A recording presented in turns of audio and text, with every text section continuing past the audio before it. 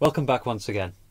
So for the final part of lecture 4 we're going to give the mathematics a break, well pretty much give it a break, and examine rotational rheometers. We've now looked at capillary rheometry, we've understood how we can use capillary rheometers to measure the material properties of any arbitrary fluid and how we can correct for pressure drops and so forth.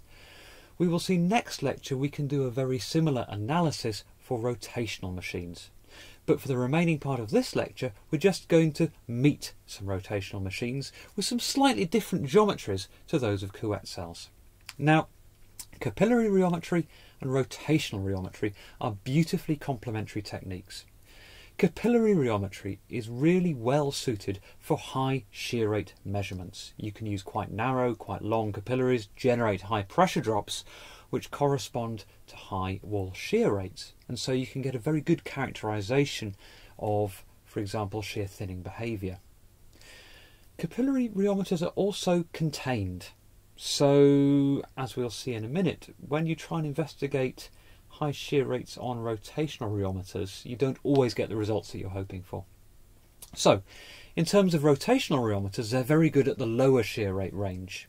Typically, rather than having a Couette cell, which is not going to work very well practically for a very viscous fluid, how do you fill it up, for example, without including lots of air bubbles?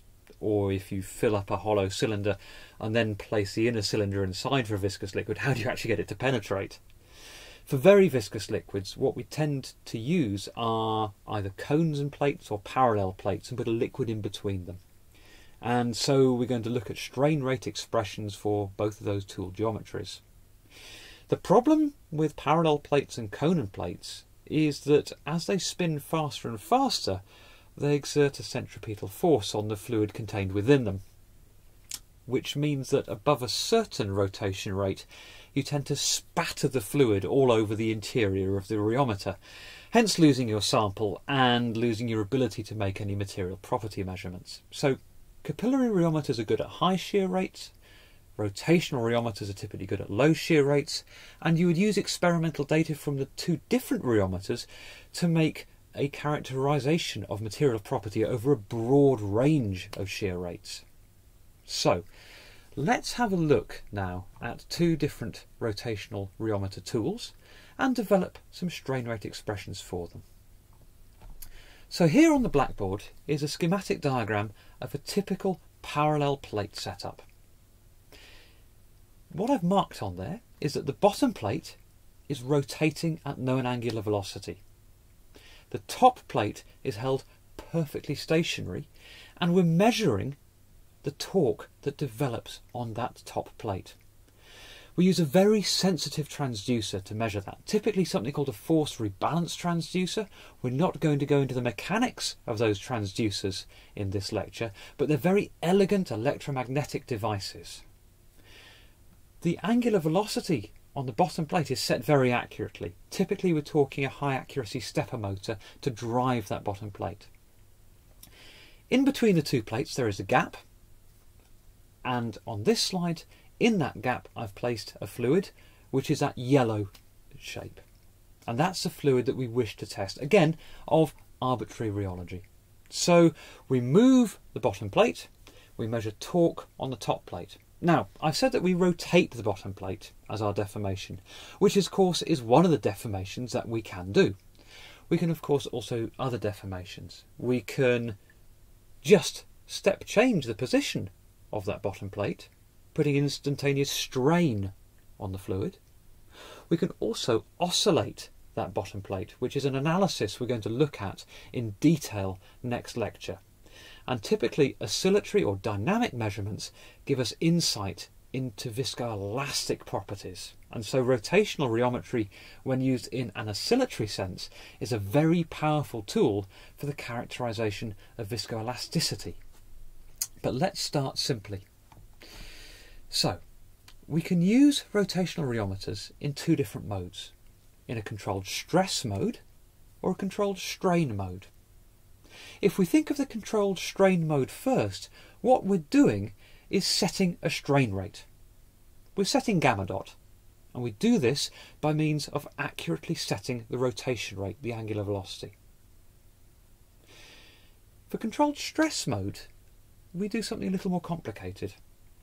For example, if we have a fluid with a yield stress, a viscoplastic material, we'll see in future lectures that the material won't deform significantly below a certain stress. But what we really want to find out is the stress at which the fluid starts to deform.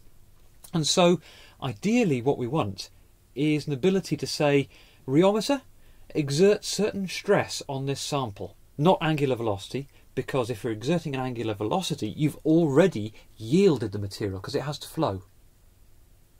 So there's a feedback loop in certain rheometers that allow you to program in a certain stress. It looks at the torque developed and relates that back to the stress that is put on that bottom plate. It's typically you're just applying a stress, a rotational stress, which is then measured as a torque, and then via a feedback loop you can measure and control what that stress is.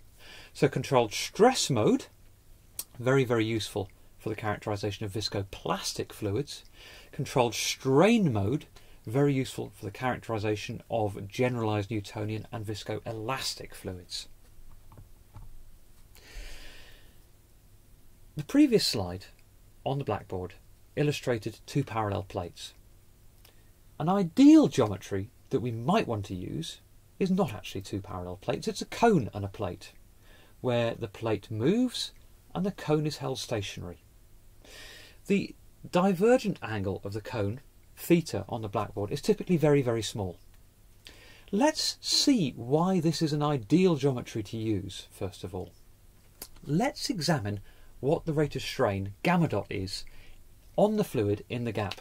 So let's think of gamma dot z theta. Remember, this is a strain rate on the z face in the theta direction. Okay, and z here is the rotation axis. It's going to be the difference in velocity across the gap divided by the height of the gap. And so if we think about a moving bottom plate at a given radius r, the linear velocity is just simply r omega. So v theta is r omega. The top plate is held stationary, and so if we think about the velocity differential across the gap, it's going to be the difference in velocity, r omega minus 0, divided by the height. And the height at any arbitrary radius is r tan theta. Now remember, we said that theta is small, so we can simplify the expression for strain rate as omega over tan theta, or approximately omega over theta. This is an important result because this states that for small cone angles theta, our strain rate, gamma dot z theta, is constant across the fluid. So every part of fluid is exposed to the same strain rate, so we get an accurate characterization. Brilliant! There's a but, because what we want to ensure is that the gap between the cone and the plate is full of fluid. If we've got a very, very viscous fluid, especially a polymer melt, that might be nigh on impossible to achieve, because you've got to somehow press that cone into a highly viscous fluid, which has got to deform outwards and just may simply not deform outwards. If it's highly viscoelastic, it might deform outwards to start with, and then under stress memory contract again. So for certain classes of fluid, cone and plate tools are not particularly pragmatic to use, and so we have to revert to parallel plates. Now, parallel plates are a lot easier experimentally to deal with. If you're looking at a molten polymer, typically what you'd do is you would cast a solid sheet of polymer, stamp out a disc in a press, put the disc between the two parallel plates, put the parallel plates in an oven, melt the disc, and perform your rheology experiments. Brilliant. Okay, so why aren't parallel plates as good? Let's examine what's going on. Remember, it's a bottom plate that is rotational and the top plate that is stationary, and let's again look at my strain rate expression. So remember, it's a velocity gradient, which is going to be the velocity of the bottom plate at a given radius, which is r omega, divided by the gap between the bottom and the top, which in this case is constant at h. And so we can see very straightforwardly that my shear rate, gamma dot z theta, is now a function of radius. And so we have different parts of fluid being subject to different rates of strain. a zero rate of strain in the centre, because when R equals 0, R omega equals 0, through to a high rate of strain at the outer edge of the plate when R equals big R. And if we think about, for example, measuring the torque developed on the top plate in a highly shear thinning fluid, that means different bits of fluid are going to be presenting different apparent viscosities, and the torque that we measure is therefore an average of all the fluid behaviour. So it's not ideal, but we'll see how we use this for a fluid of arbitrary rheology later. So, as with capillary rheology, we need to introduce a datum point. Our datum for our capillary was the shear rate at the wall, gamma dot W, where you had the stress developed at the wall, tau W. Here what we look at is the shear rate at the edge of the plate, gamma dot subscript big R, and that is going to be our reference point when we do subsequent analysis. So, let's have a few key points. We've looked at rotational rheometry for geometries other than couettes. We've seen that rotational rheometers can operate in controlled stress for viscoplastic characterisation, or controlled strain for generalised Newtonian and for viscoelastic characterisation. You can have cone and plate tools, parallel plate tools, couette tools, vane tools and so on. There are a variety of different geometries that you can put in a rotational rheometer, and you can vary the deformation of the mobile plate differently as well. You can have a constant angular velocity, you can have a sudden change of position, a step strain, and you can have an oscillation.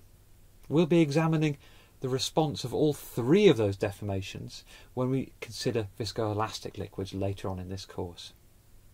We've seen that the cone and plate tool is ideal because our shear rate is constant throughout our fluid. From a pragmatic standpoint, if we have fluids of very high viscosity, it may be very hard or impossible to get good material contact between the top cone and the bottom plate, and ensuring that the material fills the entirety of the gap between the two.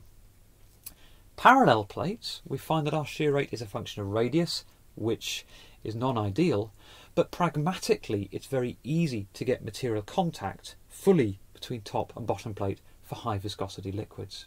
And so the choice of tool is going to be a compromise.